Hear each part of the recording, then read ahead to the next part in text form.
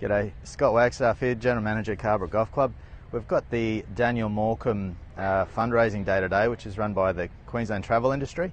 Just to give you a feel of what goes on one of these days. You can see behind me there's a huge grass ad that we've had installed for today. So it's a massive Daniel Morcombe Foundation logo. Looks really great, and they'll get a big photo with everyone here around that grass ad later on this morning.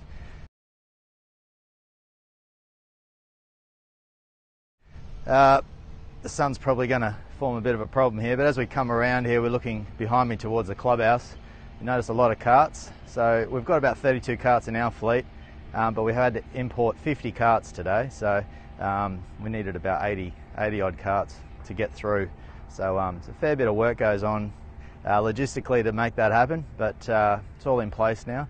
You can see the Daniel Morcombe Foundation's really they love the colour red, which was Daniel's favourite colour, so that's what the flavour of today is.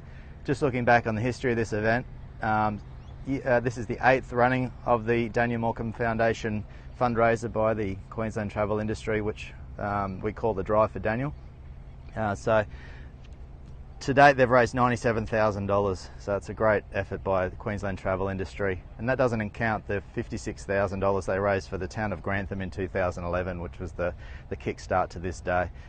So we're really looking forward to this event. The sun is shining, it's looking like a great day, so I'll catch up with you soon.